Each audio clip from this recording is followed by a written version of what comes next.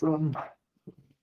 I'm not sure if the recording is running, but just give me a heads up because I just see my screen. It's running. It's running right now. Awesome. Excellent. Thanks. So, welcome everyone. I'm just going to give a brief overview today how the governance and prime rating works at present. So I have to say we are currently working on kind of revamping the whole incentive system as a whole, so it might change in the future. And maybe at the end, we can also go a little bit more in detail into that direction. But I'm going to show you the, I think, main primitives that also will stay with the new system. And without further ado, I'm going to give a brief introduction of what prime rating actually is. And actually, one more note, I saw a lot of people from Prime actually within in this call. So if I should forget anything, mess anything up, feel free to interrupt me. And also, if anyone has any questions during the call or something's not clear, just interrupt me, and I'm happy to clarify. Okay, so what is prime rating actually, or like what does prime rating do? Like I would say it's a permissionless incentive system to incentivize the evaluation of the quality and risk of Web3 projects. And we do this by collecting on-chain and off-chain data and interpreting this information in form of reports. And these reports you can find on our website, which I put a screenshot here on the left, where we essentially assign a rating which is made out of technical and a fundamental score. So the technical we get from DeFi Safety, the fundamental as an in-house framework. I think someone raised their hand. Just please talk because I cannot accept or not accept. So please go ahead. And if not, if I misheard, then I'm just going to continue. Yeah, please continue. I think there was some issue with microphone on some Okay, cool. So we do this by applying a community-curated open source research framework, as I was mentioning. So this is the fundamental framework that I'm referring here to. Why is it community-curated? Because it can be amended by the community, and it's open source. It's available on our GitHub or Gitbook, and we maintain this whole system through a gamified, essentially a leveling system, to which I will come in a second. So what is the objective really? Like, what are we trying to do from a product perspective? And I'm trying to highlight this here, this explicitly, because I think this is the whole thing that often gets forget, especially for, I think, like service-driven DAOs, is like, what are we actually trying to do? Because it's not about the tokenomics. The tokenomics are there to support the product, in my opinion, and the same with the governance. Like, what are we actually doing? So I think the key objective is really the high-quality, reliable, insightful, fundamental analysis reports that we are producing. This is our product. So how does prime rating work? So we have two tokens. So we have a two-token system. So we on one side have RXP, which is a non-transferable token, which essentially is given to raters as soon as they do useful work within this incentive, or like as soon as they do useful work in our system, essentially. So this is either for submitting a report or for reviewing at present. And the other D2D token is currently used as a pure reward token. And this, like I highlighted this in this way because in the future system, this will change. So I'm sure a lot of you already get a lot of ideas of what could be done differently. So the idea, I think, like we have different levels which define essentially the functional role you hold within this protocol or within our system. So we essentially are a merit-based system. because we rely on the experience of more experienced raters to say, okay, something's valid or it's not valid. And this is really where this non-transferable RXP token is really helpful, because you start at a level 0. So this is open to anyone. Anyone can join our community. Then after 25 RXP in the new system, 30 RXP, you become a novice and you gain essentially just an NFT badge at present. And as you level up, you get more rewards, as well as additional roles. So with a graduate, for instance, you can become a reviewer. So now you not only can write reports as a rater, but you can also review reports because you have sufficient experience. And this continues like with the master, where you unlock the governor skill, and Grandmaster and Legend at the moment, these 2 levels only give you additional rewards, which might change as well, or likely to change, very likely to change in the future. So like, how does the Prime rating system work? So I'm just going to go over the product, or like the process, and give you a little bit of an overview of the whole system works. So now you saw the different individual components. So how do we get different roles? And now I just want to show a quick overall picture. And for this, I quickly have to exit the presentation, or might actually work in here. I think this is fine.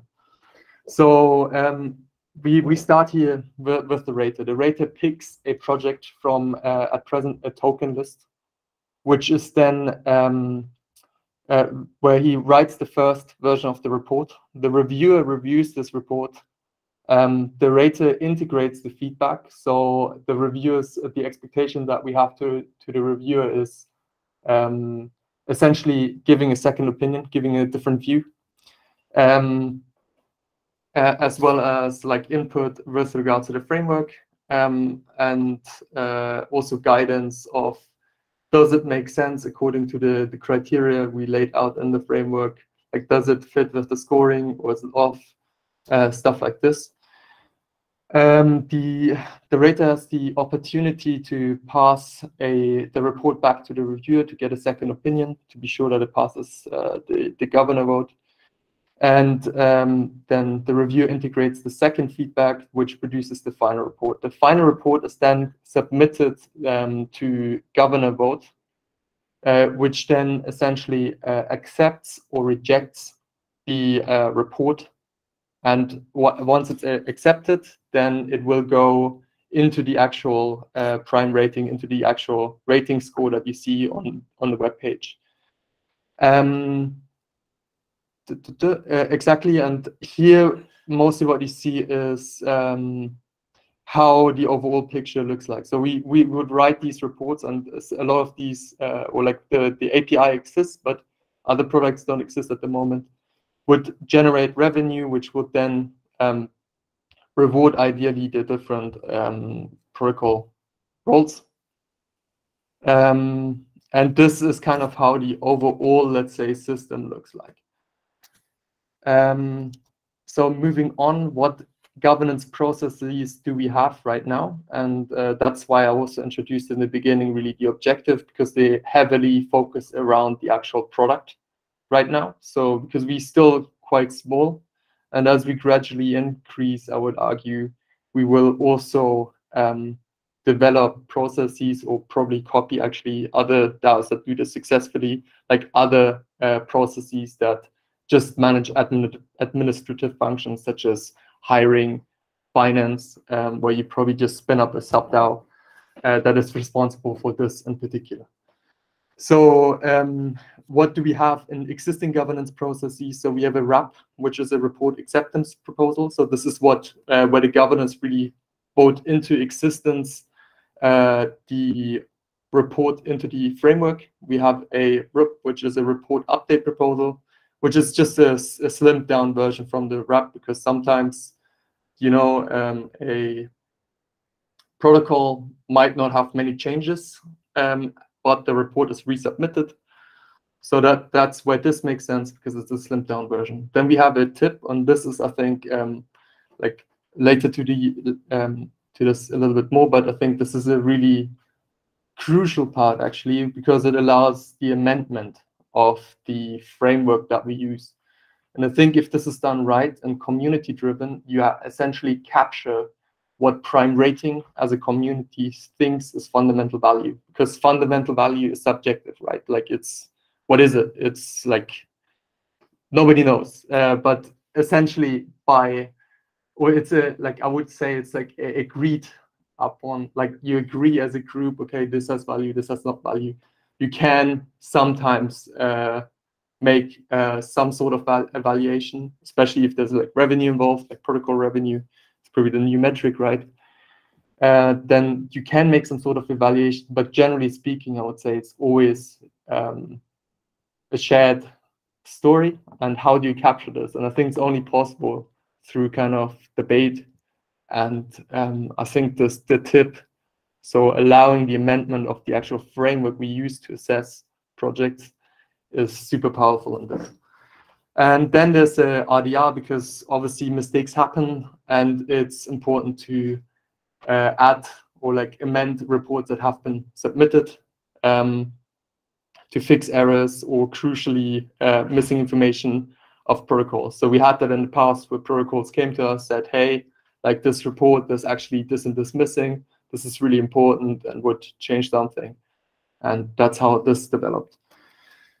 Are these processes perfect? Probably not, but I think it's, again, an iterative process, and it will take time to lay these all out. And but it's a start, and I think it shows the general ideas that we are thinking about, and I think future iterations will make this more effective. So again, just a little bit more detail on the actual parameters of these different governance processes. So how does this the RAP lifecycle look like? So we have currently, and I admit it's not a finished Web3 stack infrastructure. So there's still a lot of I'd say centralized components, quite frankly. And the reason for this, I think, is, and why I actually think it still makes sense, is essentially right now, just getting the incentive system right, like how much is a report worth, how much is a review worth, all this stuff has to be figured out, and it's just easier if you can amend it faster. And we do have a roadmap and stuff like that, or there's a roadmap in the making for like future iterations. But essentially how it works, coming back to the actual point. So we have a type form, and essentially you submit that you have written this report, and it's now ready for governors to look at it. So you submit this, a dedicated governor will then check the formatting of the report and check whether it's correct, upload it to IPFS, put it up for snapshot. After this added to snapshot, the other governors will be informed that there's a vote happening. So this is right now happening through Discord with a Discord bot. Then the RAP is queued for 72 hours. Once the vote has passed, it's implemented into the it's carried out by prime governors or stewards that upload the actual report onto the web page. And the voting specifications are, so like only RXP holders can vote, right? So we, as I mentioned earlier, we have governors who need to have 200 RXP. At the present, at least one governor needs to accept the report. So this is also something that really changes in the new system. And for a vote to pass, 51% or like 50.1% at least have to be achieved. And the vote obviously can happen all the time, like all year round. So a tip, I mentioned before what it is. It's a template improvement proposal. So this follows a slightly different framework. And actually, one last thing on the last side, it's the same for the RUP, right? Like there were two different processes, RUP and RUP. They exactly function the same way, because the RUP is just a slimmed down version. Sorry, just for completeness. So the tip is a template improvement proposal. And the lifecycle for this is essentially you would start an informal discussion, just a sentiment check, which usually happens within the forum or in Discord. Like usually, the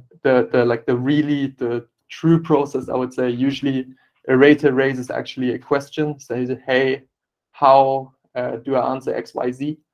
Like this doesn't make sense or something like that. And then a discussion around that starts quite naturally within our community. And it's driven by an actual, I would say, usually a use case, because you suddenly have a case, like you evaluate the protocol and suddenly, oh no, the governance section doesn't make sense. Like it's a good model, but it would score badly in the fundamental score. And like through these things, the actual issue comes up, and then a debate happens, which is then usually not like a sentiment check as such is not often needed, and then is formalized in on the forum where it's a little bit further discussed and refined.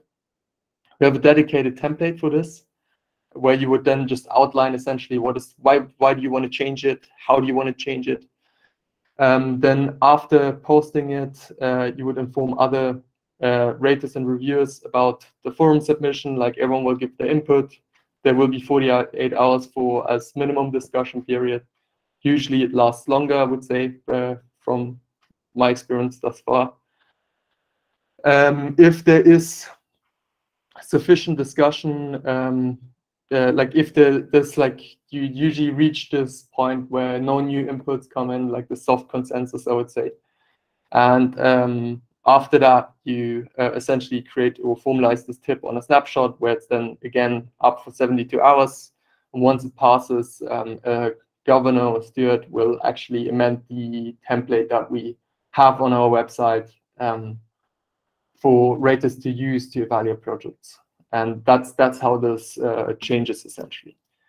The voting specification, it's the minimum of 50 RXP is participated to vote. So there's also a question, like is this the right parameter? I think, like, to be perfectly honest, sometimes it's a little bit magic numbers, like, because who knows what the right value is, right? Like it's a lot of experimentation. That's why I think, especially in like early days, we should not get, especially if you are trying new concepts. I think it's really important to stay flexible and then start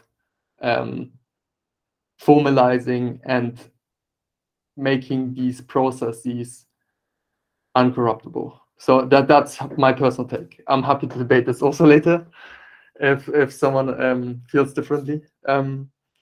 So the quorum is 25% of the circulating RXP. To pass, it needs 51%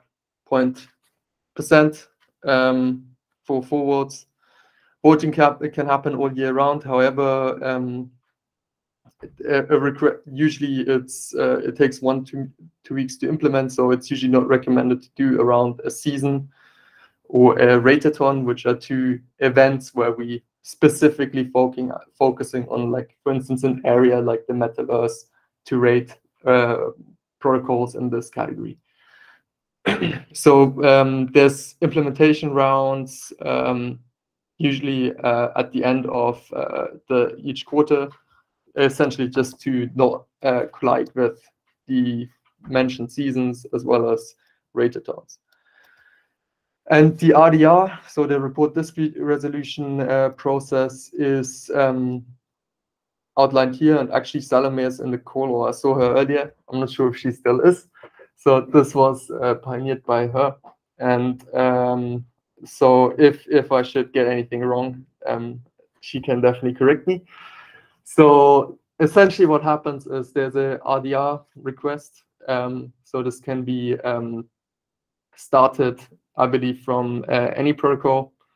There's a discussion phase, then the governor set up the RDR, like the RDR or snapshot, where it goes into a voting period again, like the 72 hours that we always have. If the dispute claim is correct, the fundamental report will be resubmitted. This means it will also go through the whole voting process again. And if the Yeah, and if the dispute claim is false, essentially nothing happens or a new process has to be started. The voting specifications, again, RXP, a minimum of 100 RXP is required to vote. So I think like the rationale behind here is that it's often for new orators, it's quite difficult to actually make a judgment on this. And so we just want to have a little bit more familiarity with the framework, because you could have cases where maybe a score is actually disputed. Like sometimes it's also just pure information incorrectness, but sometimes it could also be something like, okay, like the score is way off or something and it passed governor vote, but actually this can't be right. And then you need this minimum understanding of how does our framework actually work. So that's why it's set to, like, I believe the reviewer level. So at least one governor has to accept it. So 200 RXP, 50.1 participating votes need to vote for, and the vote can happen all year round. So it always can be challenged. Okay, so I'm gonna actually pause here for a second because I think this is kind of like what we have right now. And I can also go, like if there's question about other functions, happy to answer that. But I think like this is what we have right now. And if there's still time, interest, can also think, like present a little bit, like a few concepts, what we're thinking about, where this whole thing can be going potentially.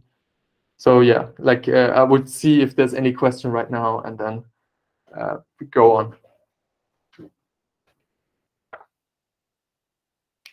Yeah, I think that makes sense. Thank you for the presentation. So anyone from the audience have any questions to the current process of prime rating? And please be critical, like come and rip us apart. So I might have actually some, and maybe someone will try later. So you have this, if I'm correct, you have like two types of reports. One is like technical report and one is like governance report.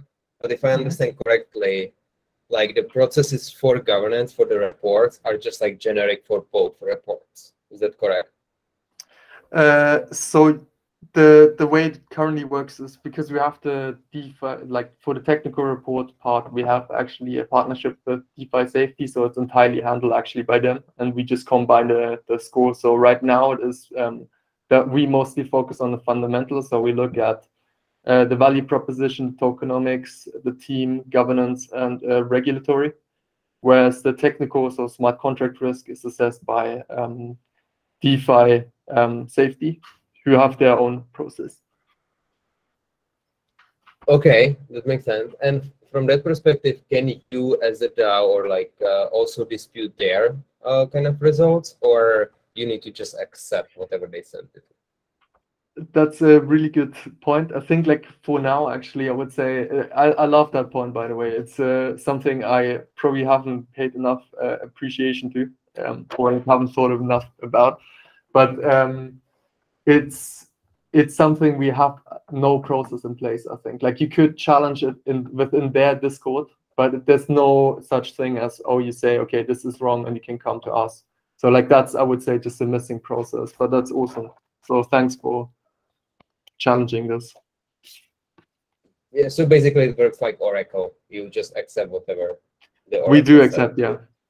But then again, like we also like initially this DeFi Safety and prime rating were like very, very close. So it's kind of like we're familiar with their work. Like we know what they're doing, and it's not like we just say, oh, like it's not like we taking from CoinGecko like the safety score or something, you know. Mm-hmm. So my another question. Okay, I see Chirag want to ask questions, so I will wait with mine. Chirag, go on. Hey Pankar, hi. Hey Thomas, hi. Thanks. A great presentation. Just one small question. So you showed a chart where you said there are multiple levels of contributors, and at each level, if you contribute, you earn something, right? Uh, So and then each level is defined by a certain number of tokens. So if you hold those number of tokens, then you qualify to become that level of contributor. That's correct, right? I got that chart right. Yes, essentially you unlock a new skill. Like you can Right. take a different role in the protocol. Yeah. Right. But what I also realized was that the number of tokens you need to kind of unlock a new level is way higher than what you would earn if you were to deliver that service in the earlier level, right? So are you kind of incentivizing users to buy those tokens to move on to the next level? Is that the intent there? No, Because so typically, yeah. no, just to clarify, right? Like these levels are unlocked, as you see here, is like requirement RXP. So the RXP is the reputation token. So this is something you can't buy. This Oh, is, okay. you earn this by either doing a review or writing a report. So this is sweat that you have to put into. It's not purchasable. So the report said once you do a report, you get 10 RXPs, right? But the next level is Yeah, around 50 RXPs or something. So the idea is you have to do 5 reports and then only you move on to the next level. So that in kind of you kind essentially. of maintain the number of effort by that stacking. Yes, the more, if you do a certain number of reports, yeah, you unlock a new level. Got it. Got it. Got it. Perfect. Makes sense. Thank you. So I actually have a follow-up question on that, because non-transferable tokens are not that common, let's say, in the governance. So what was your kind of overall experience with like introducing this experience tokens and like not able to kind of be transferable actually? Like what the community kind of, how they react, what they appreciate maybe about it, what they saw like as a downside? So I should maybe elaborate also a little bit on this RXP token. So it's quite a special token actually, and I should have probably mentioned this in the beginning. And please don't ask me about the smart contract specs because I don't know exactly how this works, but it was developed by, I believe, Luke and a couple of other people. So Luke, the founder of Prime DAO. But essentially, it's a token that you can also withdraw again. So how we do this is by essentially using the multisig and saying batch mint or batch burn. So, and I'm going to answer the question in a second, but it's essentially, we can also withdraw it. Right now, we don't do this. But in later functions, this will also, like in probably in the iteration of the system, there probably will also be a removal of that introduced, because and I think this makes sense in a way, because we're talking about skill, right? You learn and you forget, which is just like unavoidable, and the token itself doesn't hold value. It does affect you, like your earnings, but it doesn't hold value. And I think you can play around with this really interestingly, and I think, like, I haven't seen this in any other DAO, to be honest, but I think this is something really cool. And I would imagine actually that this is something like that for this use case makes a lot of sense. Coming back to the actual question, like how does the community react or has reacted? So, I mean, I think this really has been in the place since the beginning. So everyone who joined the system opted in to be subject to this RXP thing, or like RXP token. So I think generally there was never really a conflict. I think, yeah, I think generally I personally like it. And maybe to give you my backstory, I started as a contributor. So I wasn't always on the core team. I was writing reports myself, and then gradually started contributing also to things beyond research. Yeah, so, and I personally really like the system because I think it makes sense. I don't know if I fully answered your question. Yeah, kind of. Like, I think I'm pleasantly surprised, not surprised, but like, I think I like to hear that like the community actually likes the system, because I believe the current governance system that we have in other DAOs, like the tokens transferable, and then large token holders usually owns all the like voting power in the way that they have more like capital to actually afford it. In this way, like you need to build up your score. So that leads me to another question. Was this token also distributed to like core team members and founders just for their like contribution to the product, or did they have to also like submit the reports and build it up? Okay, So I think I need to how really... the core basically how the core team is actually included in the governance? Like, are they participating in the governance or not? Again, like an amazing question. So I think in the beginning, a lot of people actually wrote reports. I think at some point you could also earn RXP for like different research work. So for instance, if you would help to actually build one of the frameworks or something like that.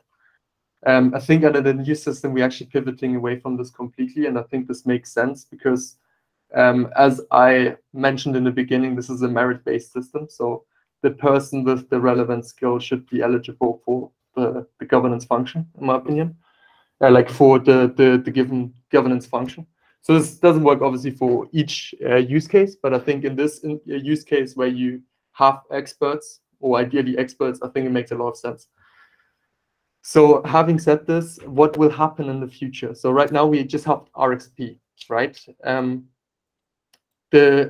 Some core team members also have some RXP. Some got this by earlier, let's say, other contributions towards the actual assessment of the frameworks. Like, so for instance, as I mentioned, the building frameworks.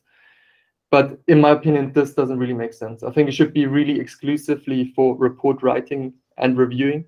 And I would even go further. And I think like this is at least in the incentive revamp group that we have been working at. I think this is actually quite accepted. It should fractal down into different categories as well as domains, right? So for instance, if I have 100 RXP in DeFi, should I also be an expert in the metaverse? Probably not, right? So you can just break down this RXP into different domains. And I think this is where the direction will go and where I personally think Prime Rating will go, that we break down essentially into sub-DAOs that focus on a certain theme, have then these communities forming. So for instance, we have a metaverse lending market sub-DAO that has its specific RXP and can introduce the system. And I think through that you get like a really cool coverage, but maybe we'll see. Maybe there's a catch to this.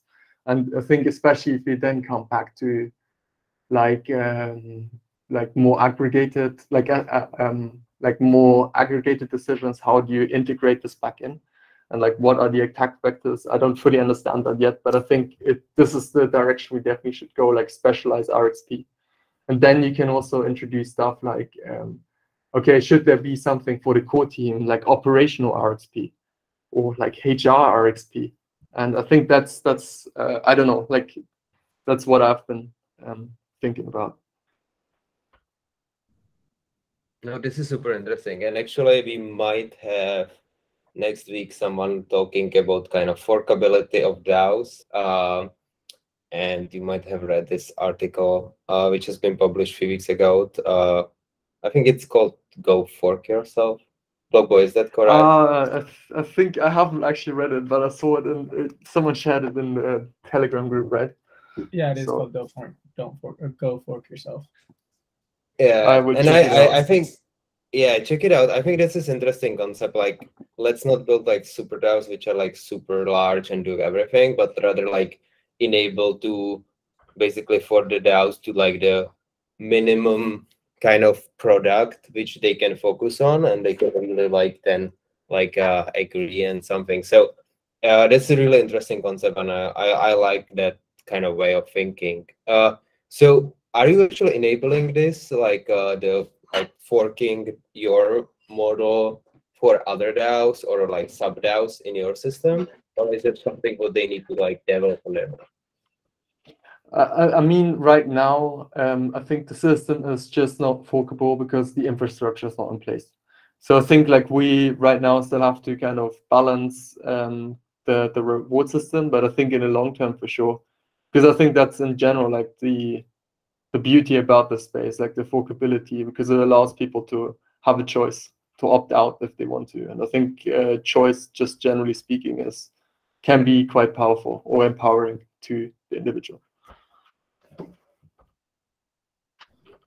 But so to answer the question succinctly, because I tend to talk too much, so apologies for that.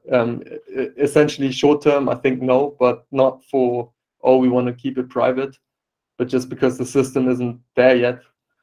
Long term, yes. Excited about that. I think that will be a great thing to fork or copy and use. It seems like your system, thanks to I think also thanks to nature of the product, works very well. So maybe last question from my side. I saw you have the quorum on like those proposals, and like that to pass it needs to be at least 50%. Do you have currently like any issue with engagement, or like basically everyone who holds RXP basically participated in the government? No, we definitely have issues, but I think in part it's also because, like as I mentioned, we're working right now on kind of looking at the incentive layer of the system so that all stakeholders are incentivized, right? So right now, like because it gradually grew, so to maybe give also a backstory of the development, started with like obviously a couple of people that were trusted, that were just being paid, and then gradually people came in. But in the beginning, governors were essentially trusted entities, so that were voting stuff in that, and it was believed like that they could be trusted, right? So they weren't actually paid, or paid through other means. So for instance, they were on the payroll of Prime DAO, and then would just get paid their monthly salary and would do this as like kind of a side job. So what we're doing right now in the revamp is incentivizing also governors. So including them into protocol, or like for instance, giving them a share for each passing report. And I think this is going to be really interesting. I can go into a little bit into what we have thinking, like, or what we are thinking about. So I think there's multiple steps to this as well. But yeah, like it should be something that's self-sustaining, so that the revenue that comes in from the product should then also go to them. And maybe because I think it's going to be like it is interesting to you guys, but initially it's probably going to be still somewhat well, not centralized, but I think not scalable. So we probably, what will happen is everyone who has more than 200 RXP in our community can let themselves be elected. And then we have kind of this governing council. And then you can play around with incentives that you say, okay, so you get rewarded X amount per reward per report, but it's only conditionally paid out if you participate in 75 of the votes. We can do something like, okay, we essentially count each governor would get rewarded for each vote. So let's say we have 4 governors, they all would get 150. So we have a pot of 600, but only 3 participate. Then we could split this pot of 600 across these 3, and the not participating one loses out. I'm personally never a friend of paying for voting. Like I get a little bit nervous in this, and I think it's to be seen if this actually works out as we intend. Because I think as soon as you pay for governance participation, you get participation, but not necessarily quality. And quality is here extremely important. But I think given that these people have worked their way up to 200 RXP, they somewhat staked or put a lot of time and sweat into Prime DAO or Prime Rating. I believe that we might not run into this issue, but it's to be seen, and I don't know. But it's something we definitely have to monitor once we implement like the new system. It's amazing. I agree with you on that, because I think like paying for vote is just give you really the vote. However, it won't give you opinions. It won't give you other stuff on that. There are probably ways how to incentivize like quality contribution, but yeah, like simple POAP or something won't solve it. Yeah. I think yeah, we are aligned there. So actually, it's just like I am mindful that we have only 15 minutes and you wanted to talk also about the future, but anyone from the audience have maybe some question to Thomas or what we have discussed? I have a question. I just want to clarify that. You mentioned earlier about the governor going to incentive from the project he vote for. So it seemed to me it would have sort of a conflict of interest because I thought really it's the DAO should pay for the governor vote for the proposal, rather than the governor is sort of benefits from the proposal itself. It's gonna create a motivation that the governor really want to vote for this proposal, want to become effective because he gonna benefits from it. So if that's the case, or maybe I misunderstand you earlier. So okay, let me just see if I got this right. Essentially, saying paying the governor per report would incentivize him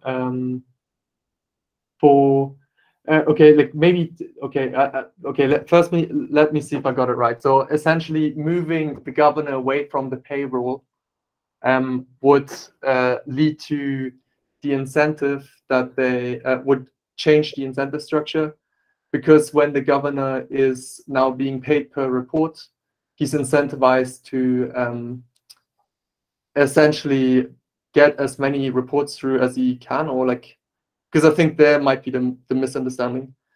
Or like, wait, can you clarify again? I just want to be sure that I answer the question correctly. Yeah, I just want to know that where is the source to pay for the governor? Is that the DAO itself, or is the project, or behind the report? Gotcha. Okay. Yeah. So it would be the DAO itself. So how it would work, to go back to this is the idealized example, because right now this is obviously not balanced. But we have these different products. They would pay into the DAO treasury, and then the DAO treasury would pay for each of the protocol functions. So if that makes sense. And maybe one thing to add, like even if the governor now gets paid, they are paid to vote, like they paid regardless whether they vote yes or no, if that makes sense. Like as long as they participate. Yeah. Yes, that makes sense now. So it's basically governor is paid for the quantity of the voting rather than the passing of the voting. Yes, exactly. Thank you. Also, I just wondering if there's any other background materials we can find anywhere for this, because I feel like it's very interesting. Good question. I'm not 100% sure. Like definitely check out our Git book, but there's mostly still the old documentation, so of the old system in there, and it's a lot has changed. The other place you can visit if you specifically want to look at prime rating is, I think, our forum, where we have like some discussions going on. I think that's quite informative as well. And I'm happy to share this presentation as some resources of what we are thinking about. I mean, I shared it already, but I have to be honest, like off the top of my head, for instance, if you're talking about like academic literature or something of that sort, I wouldn't have anything at my right and up my sleeve essentially. But yeah. Awesome. Thank you.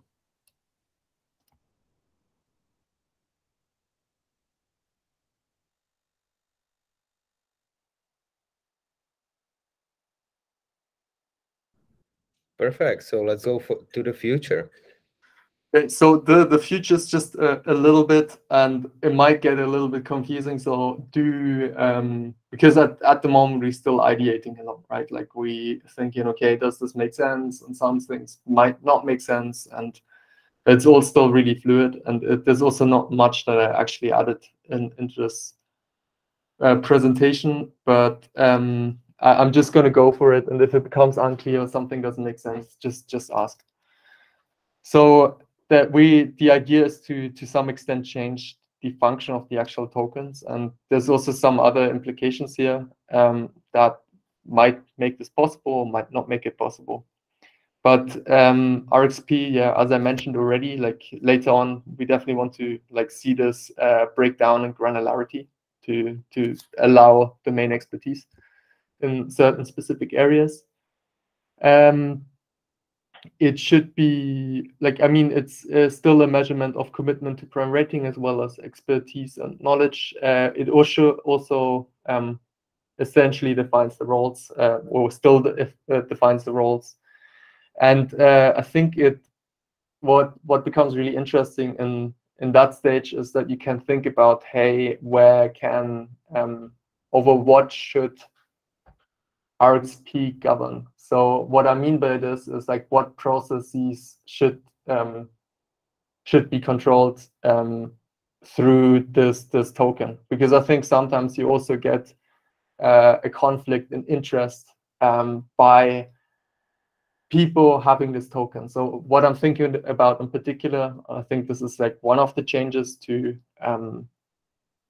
or why does it potentially make sense to change the utility of the transferable token is if we have RXP holders vote over, for instance, strategic decisions or parameters that make it easier or harder to submit a report, that might lead to like a conflict, right? So that's why it could make sense to and maybe this is also just a side comment. So probably what will happen is that prime rating might spin out of prime DAO, and then there obviously would be a need for like, well, not obviously, but there might be a need for our own token. I mean, a token is not necessary for DAO. Like I'm definitely not a proponent of this, but yeah, I think in this sense it could make sense.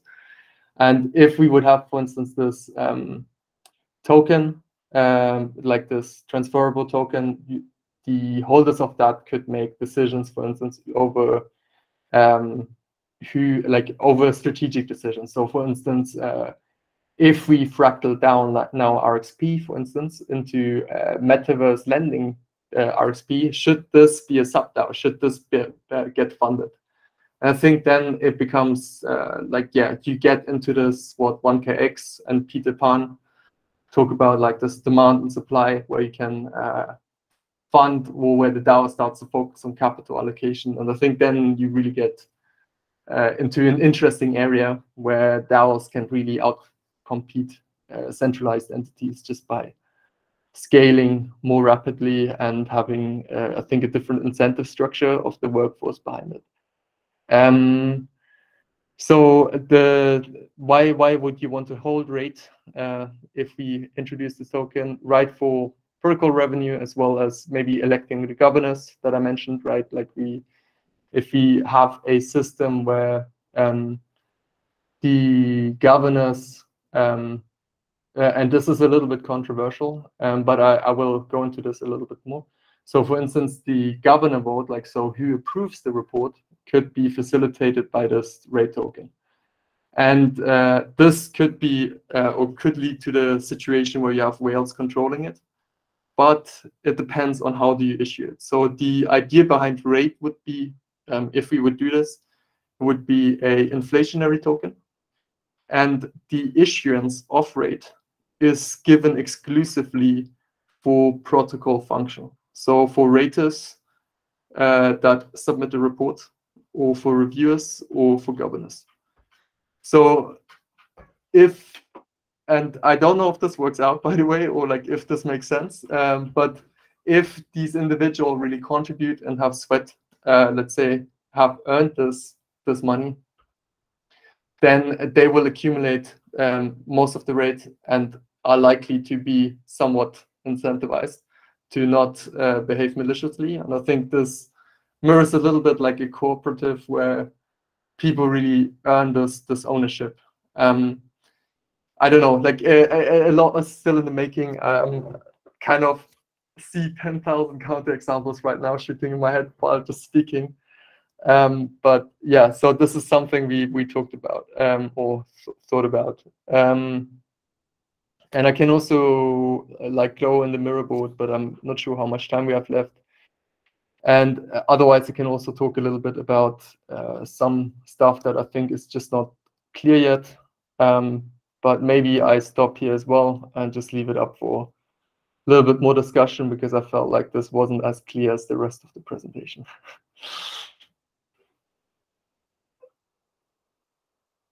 I don't know if anyone has questions. I would pause here real quick and see if there are any.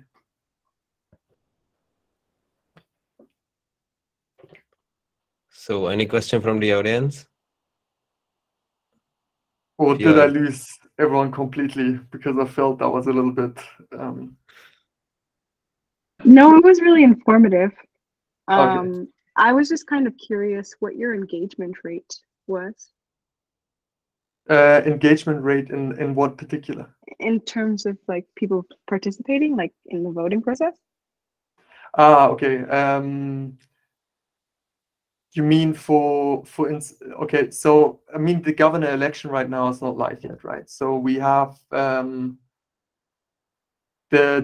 different votes. It's like quite hard to say like which area we like. It's hard to generalize right now for me because we have like these different processes, right?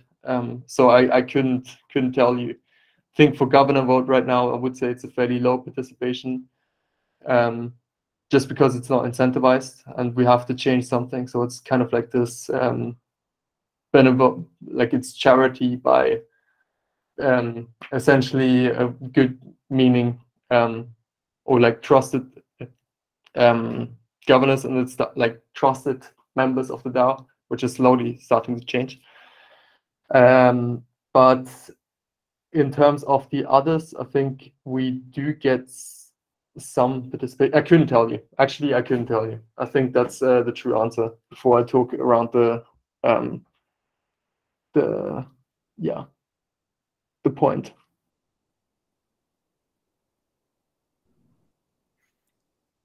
So just to be mindful of time, we have last 2 minutes, and maybe some people need to drop, and some people already dropping before their next call.